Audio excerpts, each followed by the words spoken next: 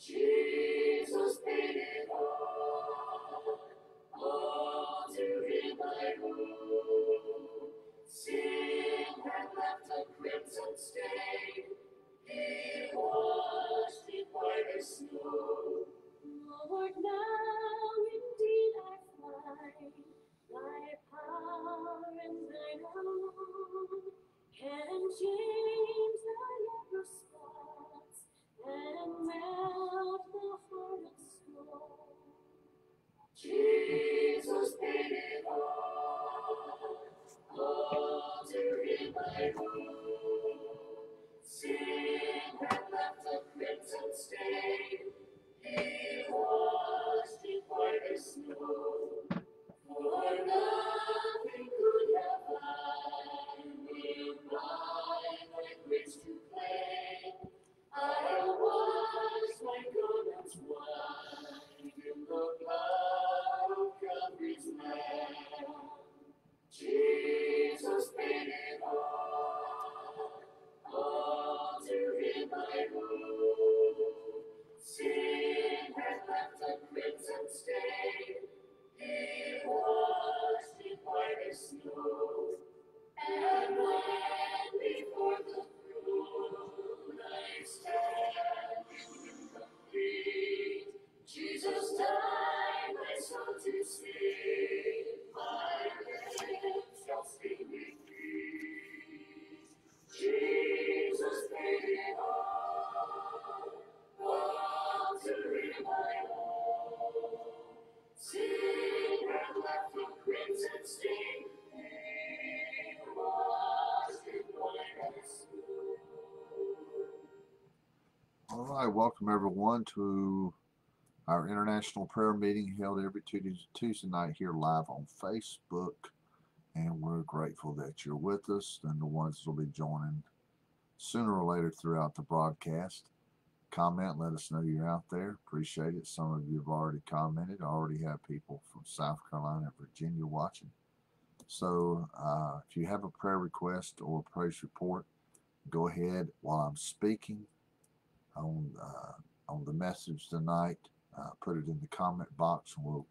That's laying it before the Lord, and we will go right into praying over them as soon as the message is over.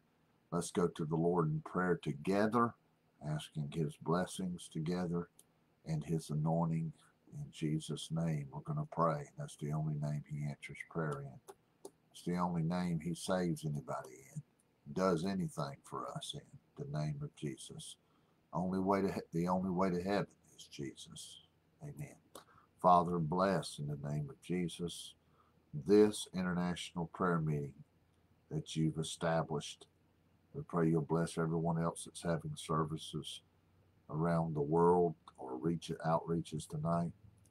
May sinners be saved. May saints be given your wisdom, power, and love and anointing. And we pray also for the prodigals that used to serve you. They'll rededicate their lives. We pray for personal and national revival in the name of Jesus. And we know that your voice, like the song says, is the only voice that makes the difference. In Jesus' name, amen. All right, praise the Lord. Now we will be speaking tonight on the L's of Calvary.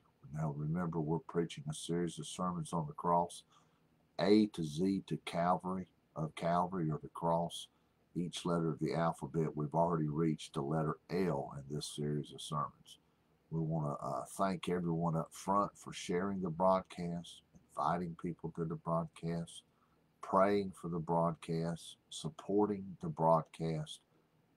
We appreciate it, but most important of all, the Lord Jesus appreciates it. All right, let's go to Hebrews chapter 9, preaching tonight on the L's of Calvary, or the L's of the cross. Hebrews chapter 9, verse 11.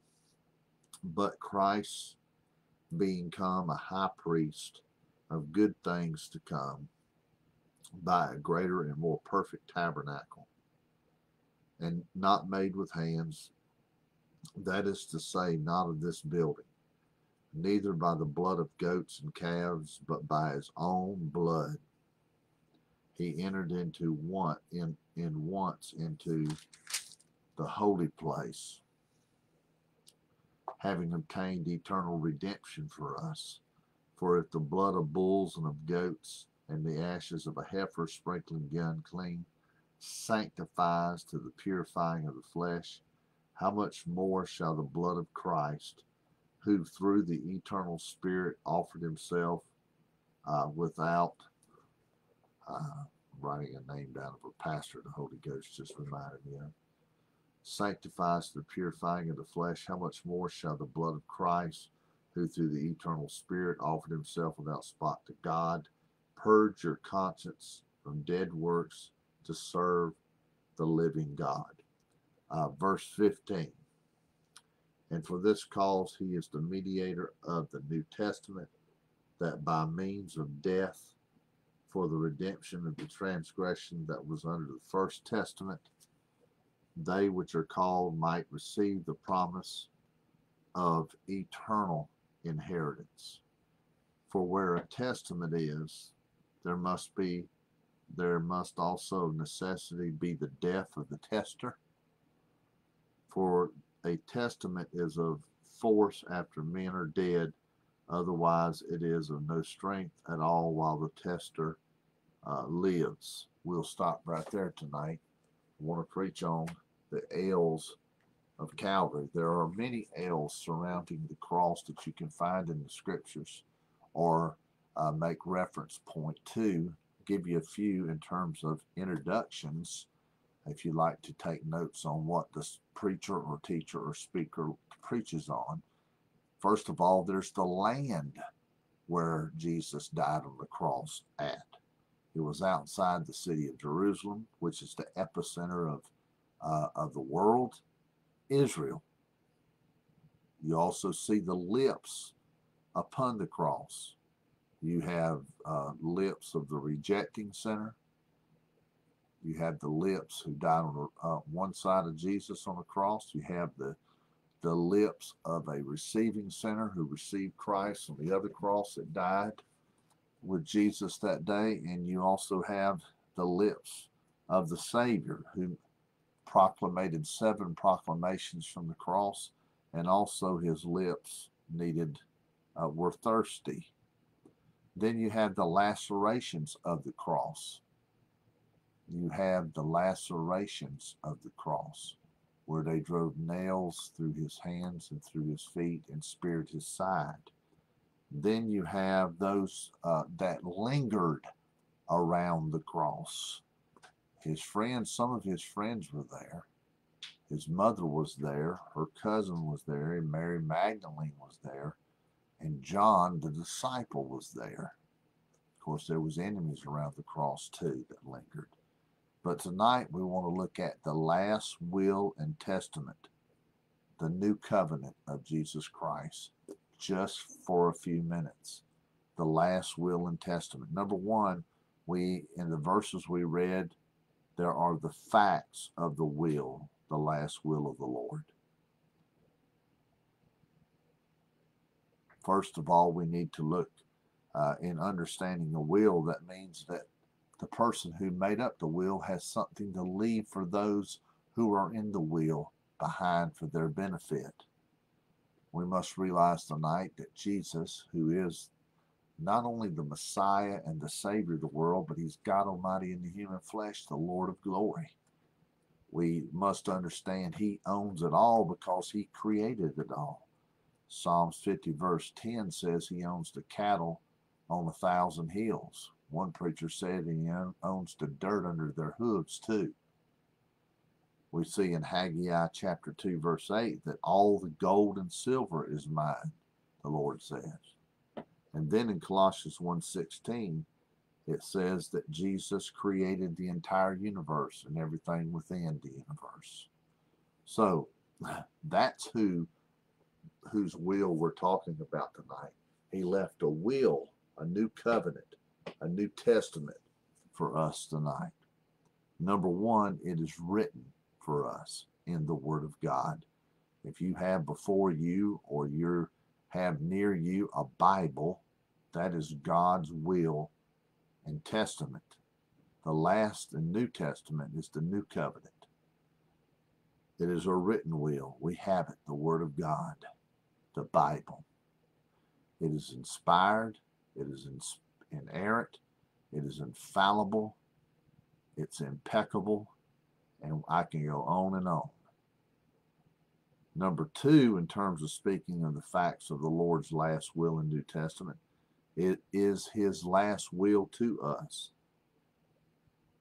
It is finished, he said, not I am finished.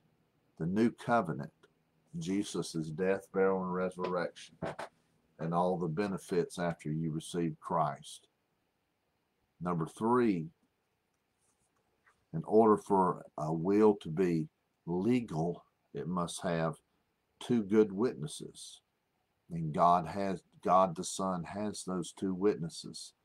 Those two witnesses are God the Father and God the Holy Spirit.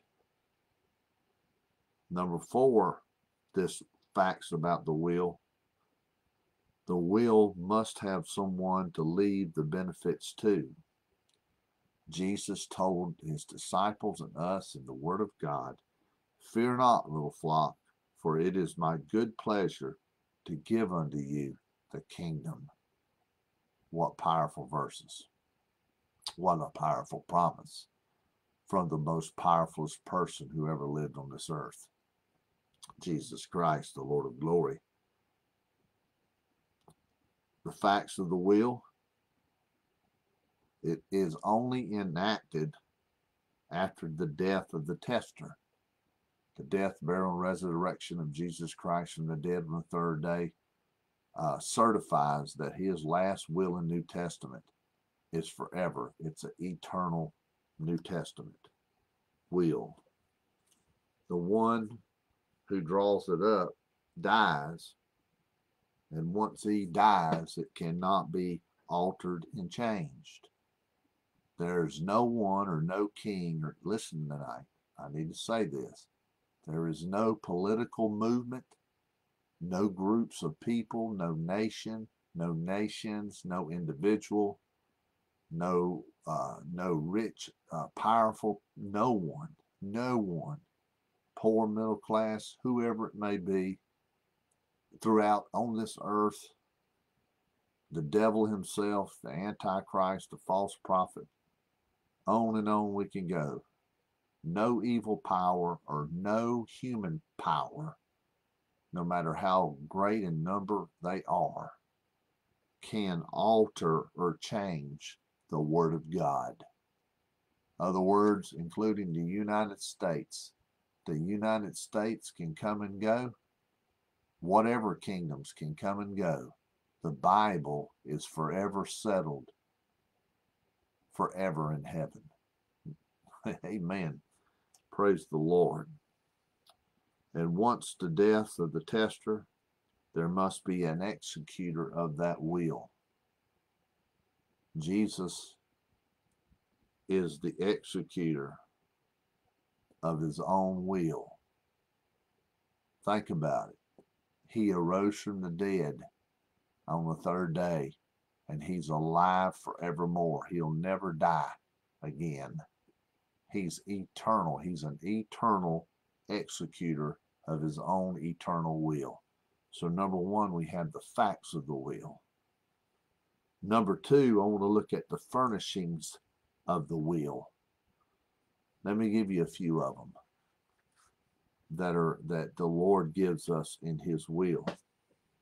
Now, if you'll look back in the Word of God in Hebrews chapter 1, verse 1,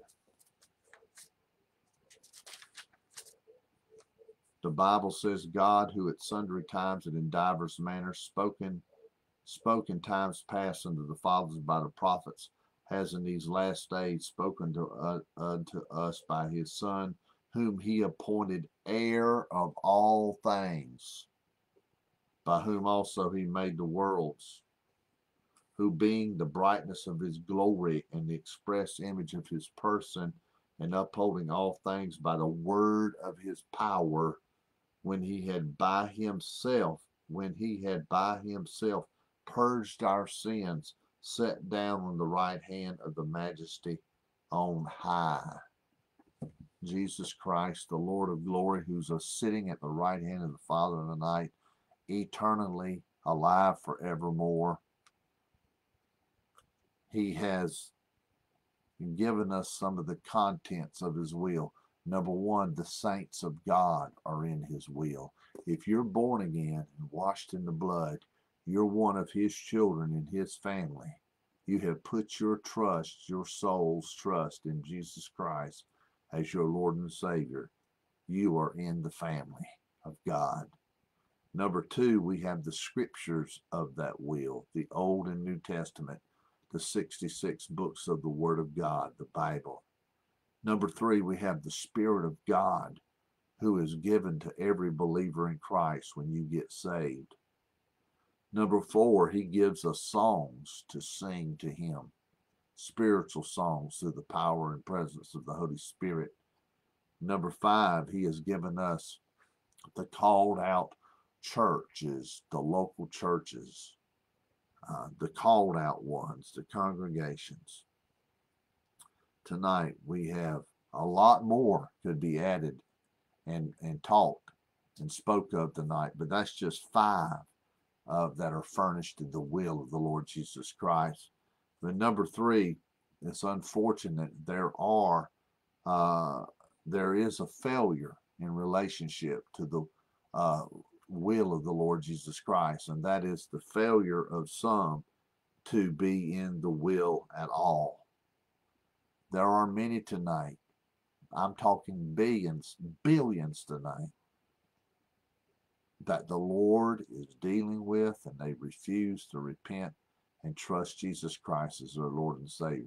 They refuse to leave their idols and their false gods and whatever behind in their sins. They refuse, they reject, and they are lost. And the wrath of God abides on them even as they are breathing and walking his air that he's given them. And if they die in that condition, they will die and go straight to hell and will never get out. There's no parole, there's no probation, there's no early release program. The only time they'll get out is at the great white throne of judgment, when in Revelation 20 verses 11 through 15, where God will bring them out of hell and they will be judged before the entirety of the universe that's there on that day, and shown why he is sending them to the everlasting lake of fire. And why is God going to send them there? Because they refused to repent and receive Christ as their Lord and Savior. And because they rejected Christ, their name is not found written in the Lamb's Book of Life. And God has no choice but to ban them from heaven for all of eternity into the lake of fire. That's going to happen, friend. As sure as we know, listen, we know it's going to happen because of a surety. It's in the Bible, the Word of God. God can't lie. So we need to realize that if we're saved tonight and we're born again, because if you're saved, you are born again. You're adopted into the family of God. And because of that, we are no longer his enemies, but his friend and family. We are a friend of God through Jesus Christ. And we should rejoice tonight, like Jesus told the disciples, that our names are written in heaven in the Lamb's Book of Life. So tonight, let's pray for all of those tonight that do not know Christ as their personal Lord and Savior, that they will be saved before it's everlasting too late. All right, praise the Lord. I hope you enjoyed that message on the cross. Next Tuesday night, we'll be speaking on the M's of Calvary. The M's of Calvary. Amen. All right, let's see if we have any prayer requests or praise reports. And we'll get right to lay them out before the Lord. Amen. Praise the Lord.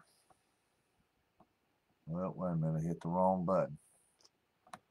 I'll sure be glad when the Lord raises the money through people and through myself, which I've already given to the offering, to buy a new computer system. Hopefully it'll have a bigger screen and everything. Because I tell you, this gets kind of sticky sometimes dealing with the situation. All right, we have one on there tonight, which I've already had that written down. We have a few tonight.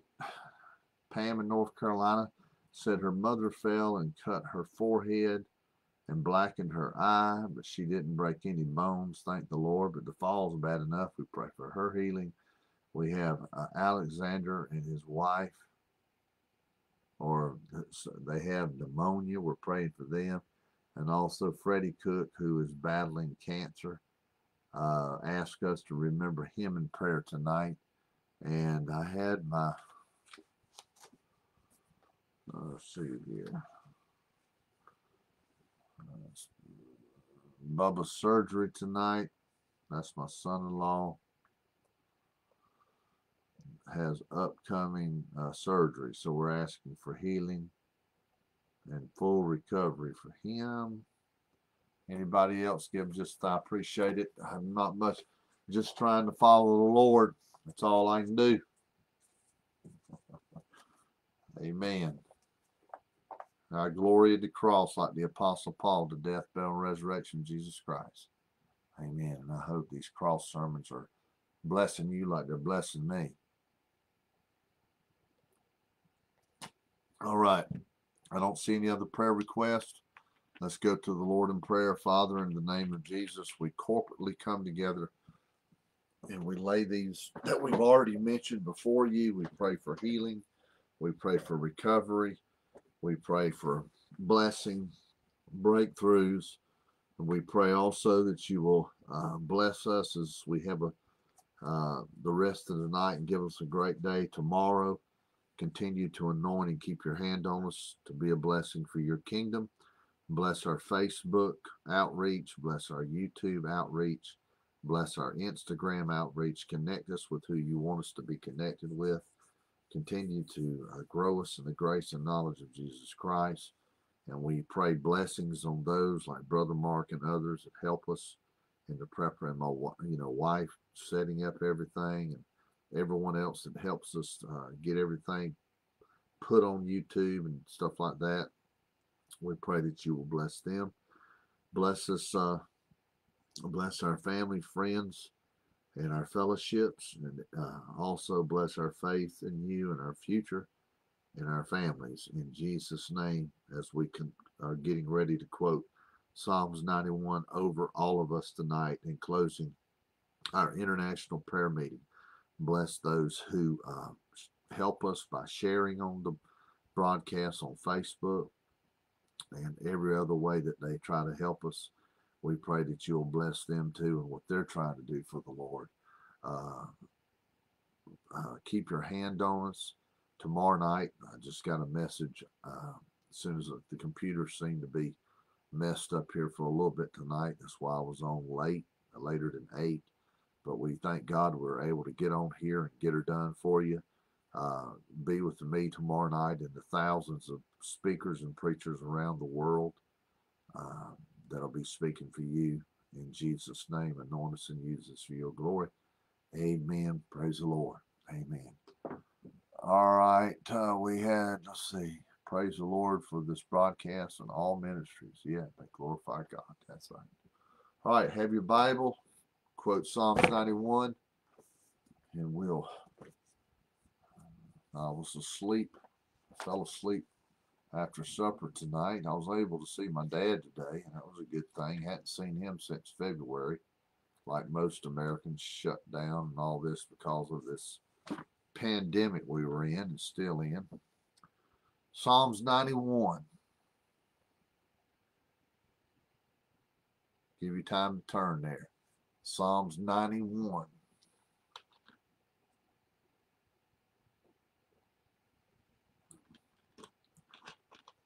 Verse 1. He who dwells in the secret place of the Most High shall abide under the shadow of the Almighty. I will say of the Lord, He is my refuge and my fortress, my God, in Him will I trust. Surely he shall deliver you from the snare of the fowler and from the noisome pestilence. He shall cover you with his feathers, and under his wings shall you trust. His truth shall be your shield and buckler. You shall not be afraid for the terror by night, nor for the arrow that flies by day, nor for the pestilence that walks in darkness, nor for the destruction that wastes at noonday. 1,000 shall fall at your side, and 10,000 at your right hand, but it shall not come near you. Only with your eyes shall you behold and see the reward of the wicked, because you have made the Lord, who is my refuge, even the Most High, your habitation. There shall no evil befall you, neither shall any plague come near your dwelling. For he shall give his angels charge over you, to keep you in all your ways. They shall bear you up in their hands, lest you dash your foot against a stone. You shall tread upon the lion and adder, the young lion and the dragon shall you trample under feet.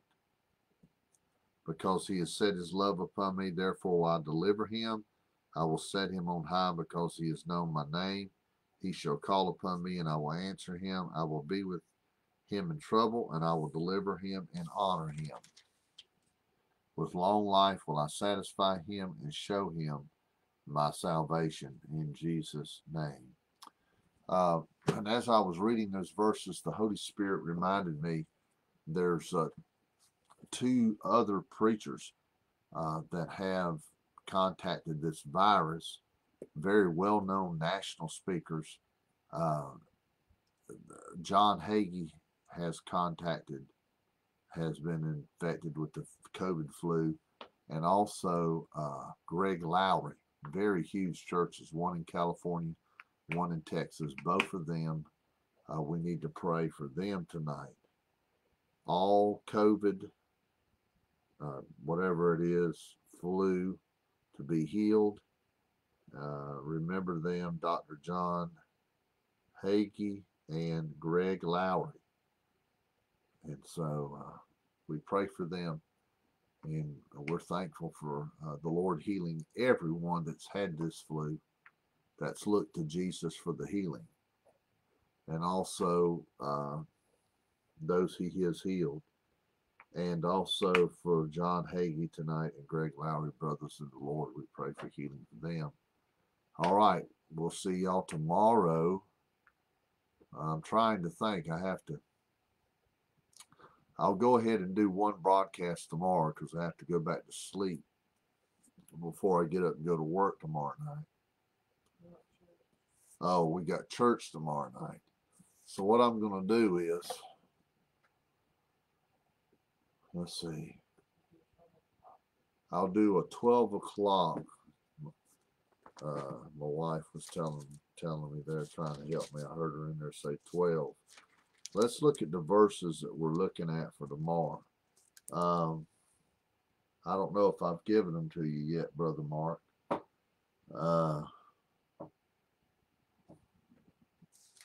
Let's look. I think I'm going to be speaking. Can't remember which one I left on.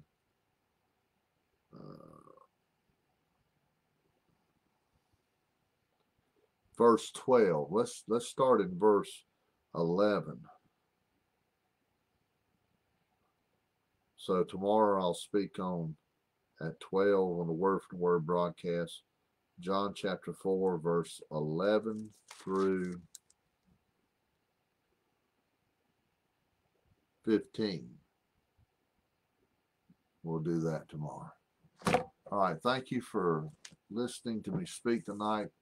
All the glory goes to Jesus. And also, thank you for visiting with us at our international prayer meeting. And let's pray that the Lord continue to keep his hand on what we're trying to do here on Facebook and YouTube and Instagram. We hope all of you have a wonderful night of rest, no matter where you're at watching from the world or the United States. God bless you. God bless the United States. And also God bless the Jewish people and the nation of Israel. So until tomorrow at noon, thank you for joining us tonight.